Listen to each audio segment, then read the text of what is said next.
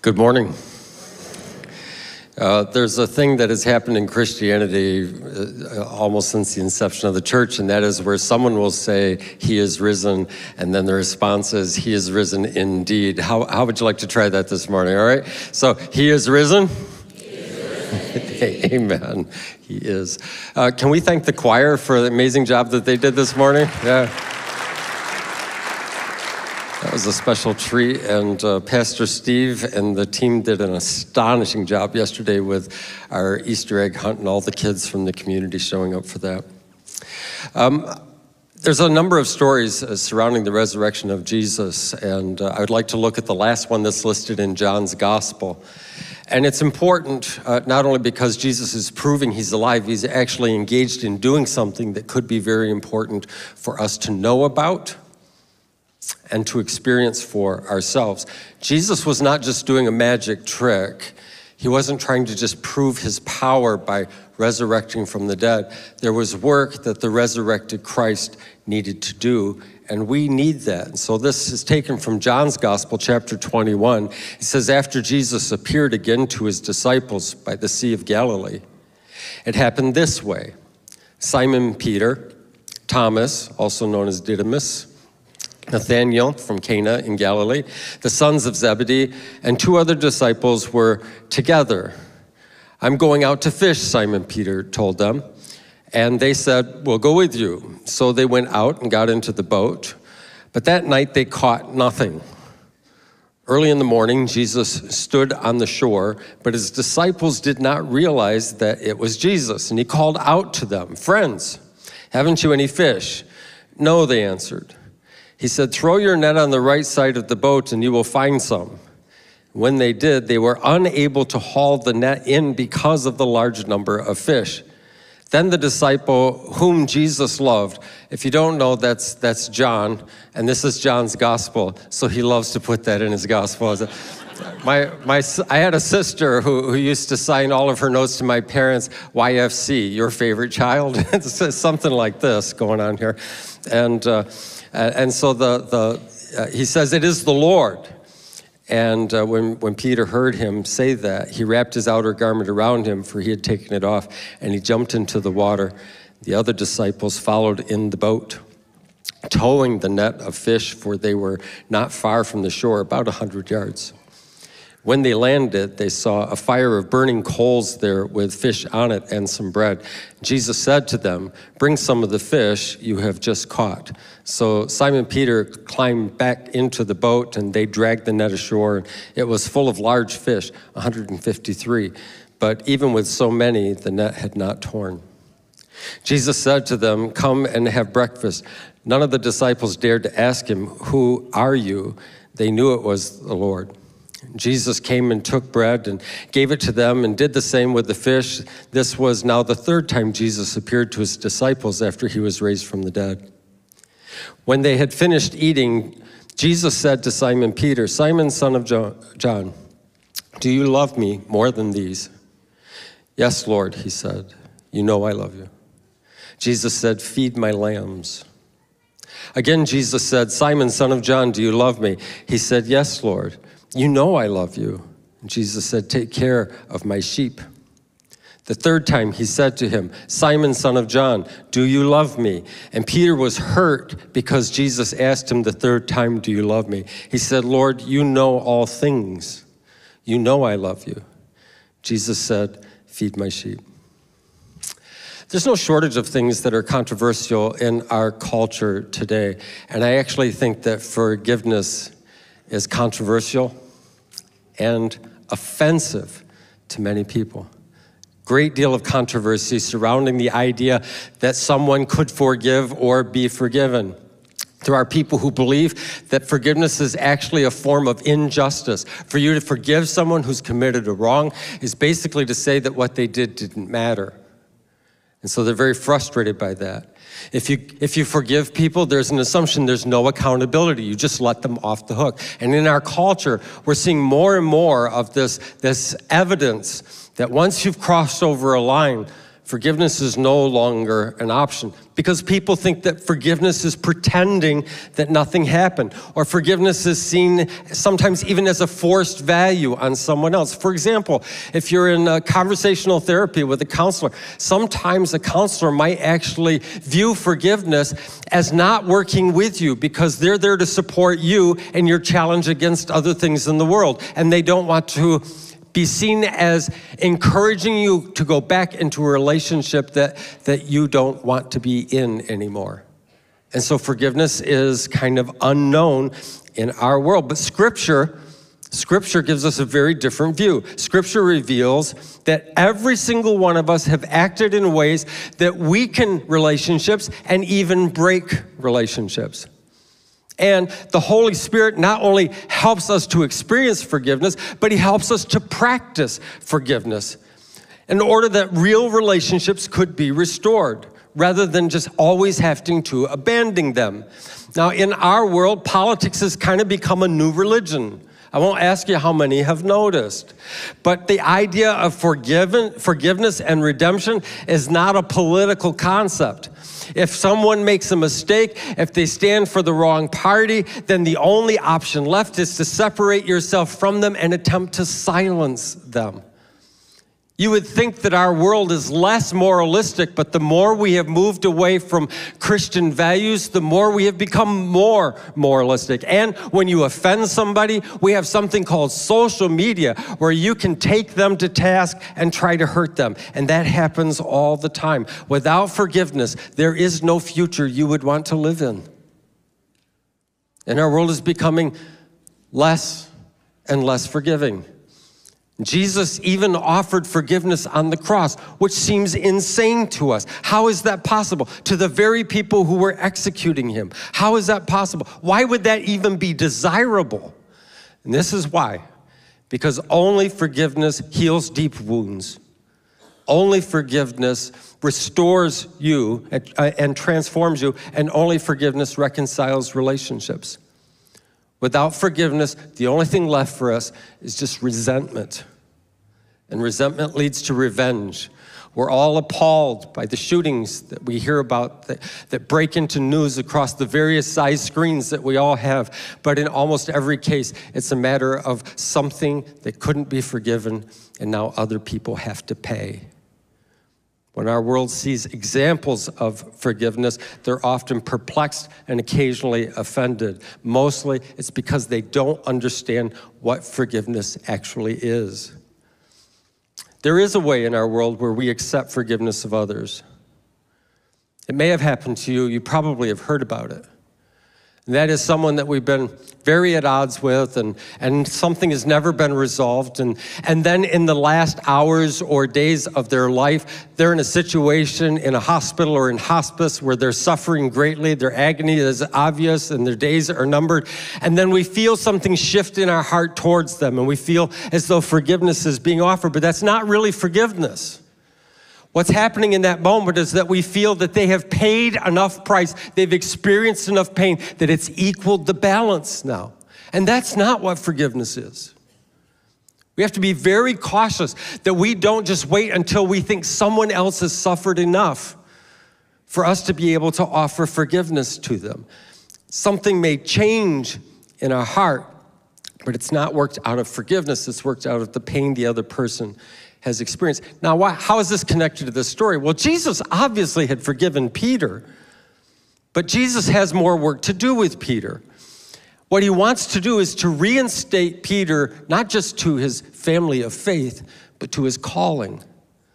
And so Jesus very intentionally evokes two powerful memories in Peter's life in the actions that we just read about. Because only forgiveness is going to be able to heal wounds, to transform a heart, and to reconcile relationships. If you don't forgive, it's very hard to act forgiven. So, by the way, all of us here have done something that we need to be forgiven of. And if you think you haven't, just ask the people nearest you and they will assure you that you have. So why do we tend to withhold forgiveness? That's a good question, right? Why do we tend to withhold forgiveness? And there's two really good reasons. And the first is unforgiveness makes us feel powerful. When I don't forgive you, then you're going to have to do some things in order to work your way back into my good graces. And so when I don't forgive you, sometimes I can exercise some control over you. And that feels good to us. We like that, especially against someone who's hurt us. And then the second thing is not only do we feel more powerful, we often feel superior. We'll tell ourselves something like this: I would never have done that to them. Okay, maybe not. But there is a possibility you would have actually done worse than them if you were in their situation. And there are lots of realities where you have done things that caused harm and hurt to other people and to ourselves. So sometimes we just feel superior. I would never have. Feeling powerful and feeling superior are hard things to give up. So Jesus goes after these two powerful memories. The first memory actually has to do with when Peter was called to be a follower. At this point in his life, early in the Gospels, he's just a bystander. He happens to be, Jesus is near the lake and he's by the water and Peter is cleaning out his nets and his boat and Jesus asks to go out fishing. You can find this in Luke chapter 5. And so they launch out and Jesus says, let's go fishing. And Peter says, we fished all night, we didn't catch anything. Does this sound familiar? And Jesus says, well, let's try. And Peter decides to do it, and he throws out the net, and they caught so many fish that multiple boats had to come in and help. And in that moment, Peter actually falls down to his knees in the boat at Jesus' feet, and he looks at him and he says, you need to get as far away from me as you possibly can, because I am a sinner, and people like you don't hang around people like me. And Jesus just looked at him and he said, you don't have to be afraid. You follow me, and I will make you fishers of people. And he's astonished at this. And this is how he not only is called to follow Jesus, but is called to a mission, that he will become fishers of people. How is that possible? Well, on this situation, Jesus calls out to them and he says, have you caught any fish? And they said no. And he says, so throw your nets on the other side. And they catch all kinds of fish. And this is what's really interesting. After they caught all those fish, they even counted them, because somebody there had counting sickness like I do. I count lots of things, you know.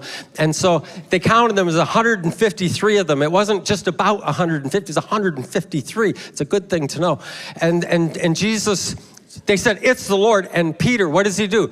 Does he fall down and say, get away from me? No, he's learned something in his time with Jesus. And he dives into the water. It's only 100 yards. He swims it as fast as he can. He wants to get as close to Jesus as possible. That would have triggered such a powerful memory. The day he was called to follow and the day he was called to be something significant in the mission of Jesus. But there's another memory. And this other memory actually has to do with a fire and Peter's denial. You can find this in Mark chapter 14. Jesus had told his disciples that all of them would turn away from him, and all of them would run away. And Peter, you know, he abhors silence, and he considers himself a man's man, and he just looks at them and he says, even if all these other disciples run away, I will not run away. I know who I am. And Jesus said, yep, you will run, you will hide, you will deny me, and you'll do it 3 times before the rooster crows tomorrow morning. And Peter is just offended. Well, Jesus winds up getting arrested and taken where they're going to put him on trial. And so Peter follows along from a distance, and he goes into the courtyard of the place where this is happening. And it's a cold night, we know that. And the guards are all sitting around the fire. And so Peter kind of gets close to the fire, and he's sitting with the guards. And in the light of the firelight, a servant girl comes up to him, and she looks at him and she says, I think I recognize you. You're one of those people who were followers of Jesus. And he says, no, that's not me. I don't know this guy. And so then she tells the people around the fire. She says, yeah, I'm pretty sure he's one of those guys. And he says, it wasn't me. And then the people around the fire say, you've got to be a follower of Jesus. You're from Galilee. Everybody there knows who he is. You must be a follower of Jesus. And at this point, Peter swears in every way you can. There's two ways to swear. One of them already came to your mind. And some of you are thinking words that you should not be thinking right now. Where we use these kind of damning and destructive words in order to communicate how much frustration we have with someone or about something. And Peter does that. And then he also swears in the sense that he takes an oath. And he basically vows before everyone there, I don't know this guy, I've never known this guy, I'm not one of them. And right after he finishes that statement, the rooster crows. And Peter was completely shaken. Jesus had known something about him he did not know about himself. And so he runs out of the area and he just weeps bitterly. He sobs.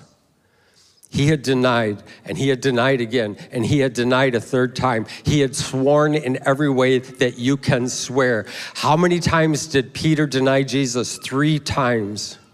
So Jesus leads him back to a fire. Just the smell of the smoke, just the heat radiating out.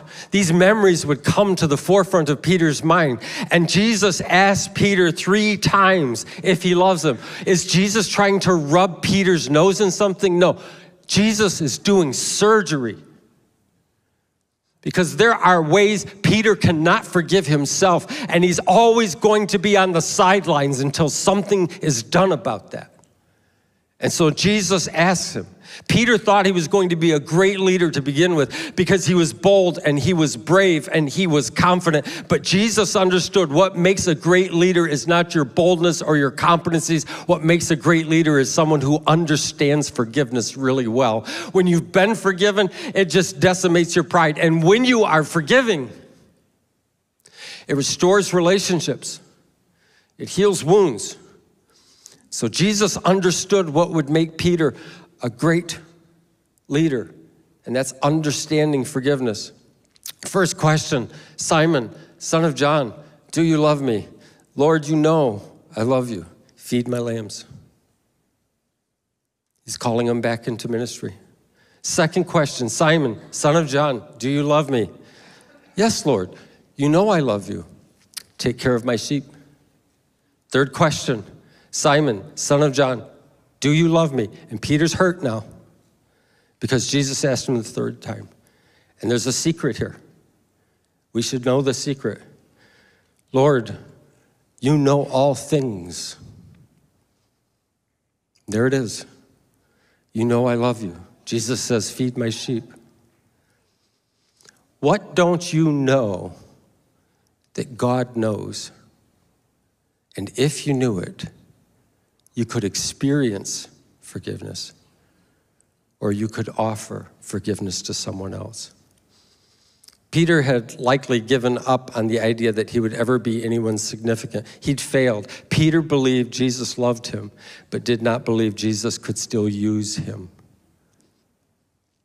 That's a very common thought that we struggle with.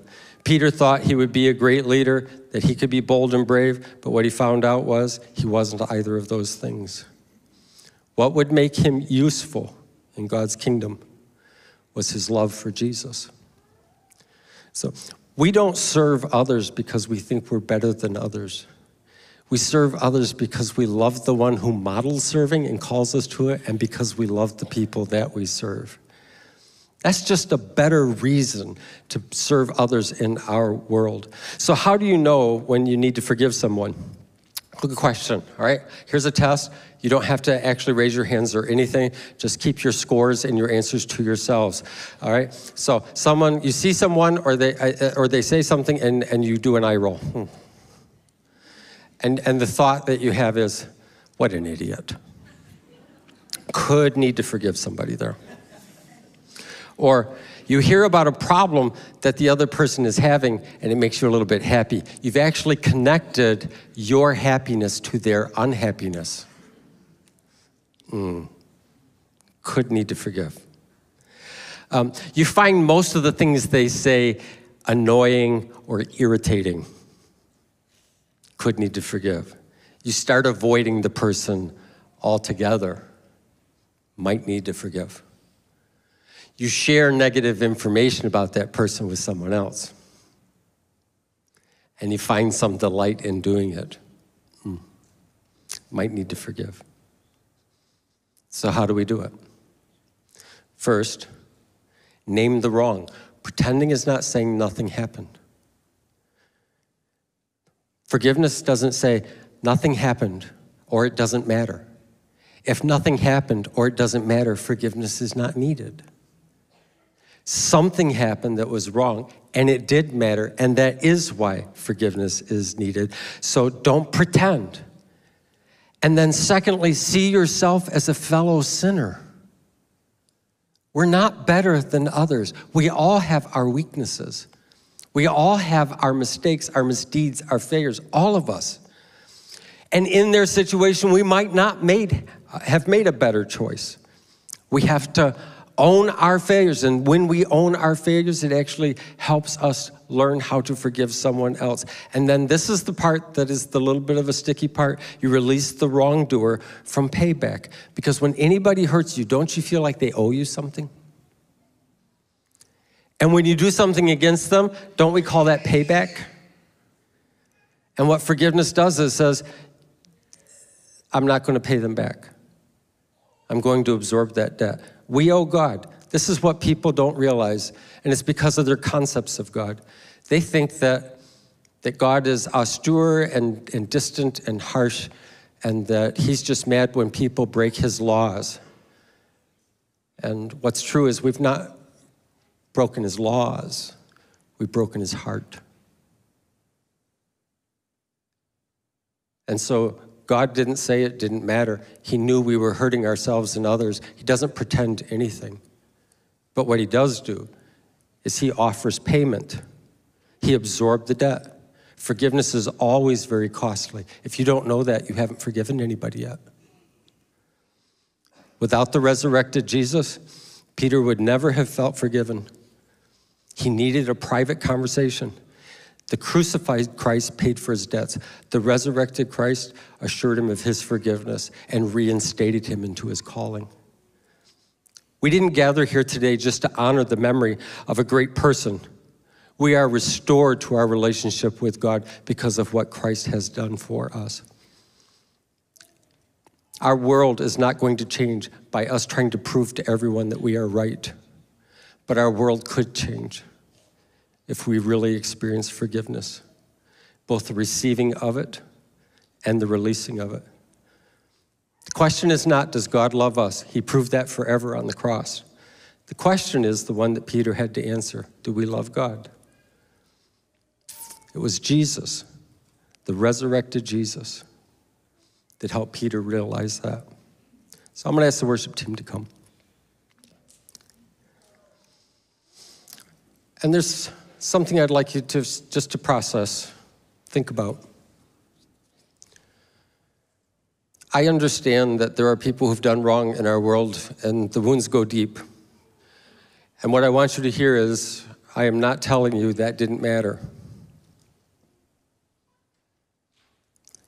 Some people in this room have experienced such incredible wounds that it has altered the trajectory of their life in ways that still haunt them. So this is not a pastor saying that none of that stuff mattered. It does. And I understand it, but more than that, God understands it.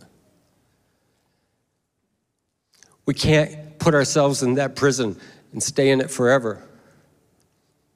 And so we come to God for two things: to receive forgiveness, but also to release forgiveness. I don't have to tell you a set of rules in life. I don't have to open a Bible right now and recite the 10 Commandments and try to convince you of all the ways that you've broken them. The truth is that every one of us have already communicated to others and to ourselves our own moral codes by all the things that we have said about others that they should have done. Why would we say that? Because we think that's what we would do in that situation, or shouldn't have done. Why would we say that? Because we think we wouldn't have done that in that situation. And every one of those times, we acknowledged a kind of moral code in our heart. And the question is, can you honestly say that you never violated those things? That you always did what you always thought other people should do, and you never did what you never thought other people should do. And because of that, we all find ourselves in need of forgiveness. So I'm going to ask you to bow your heads, and I'm going to ask you to close your eyes. I'm going to ask you to give yourself and others some privacy right now. And if you are here and you would like to experience the forgiveness of God, you want to trust what He paid for your faults and failures rather than you trying to pay for your faults and failures, and you want to begin that spiritual journey today, I'm going to ask you just to lift up your hand and look right at me. I'm not going to do anything to embarrass you, but I would just like to know that you are starting this journey today. Thank you. I see that hand. I'm going to start over on this side of the building. Well, it's hard for you to know which side, so it's the side that's not the Chile Avenue side, all right? And just hold your hand up high, and then just wait for me to acknowledge it, all right? Thank you. I see that hand. I see that hand. I see that hand. I see that hand. I see that hand. Thank you. Any others? I see that hand. Thank you. Next section over. Just anyone? I see that hand and that hand and that hand and that hand. Anyone else in this section? Just raise your hand. All right, I'm in the center section now. Just lift it good and high. I see that hand. Thank you. I see that hand. Anyone else? I see that hand. Thank you. All right, next section over. If you want to make that journey, start today. Just see that hand, that hand, that hand, that hand, that hand. Thank you. Anyone else? And in the last section by the windows, anyone here? I see that hand and that hand. Anyone else? That hand, thank you. Could we all stand this morning? You might not have noticed, but the windows of heaven were open and grace flowed into this space. And right now, faults and failures, mistakes and misdeeds are being forgiven, and people are being released to live the life that God always hoped and dreamed for them. And for others of us who need to express forgiveness to others, that experience is the key to be able to express. So Father, I thank you that our mistakes and our misdeeds have not separated us from you in a way that makes it impossible for us to connect with you. You paid the price, and we are grateful. You love us, and we acknowledge that today. And this morning, we've made a determination. We also love you for all you have done. In Jesus' name, amen. Could we just give a sound of praise for those who crossed that line of faith this morning?